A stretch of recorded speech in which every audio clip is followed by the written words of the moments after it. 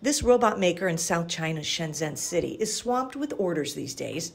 Amongst their top sellers are semiconductor production equipment, like this wafer cleaning machine.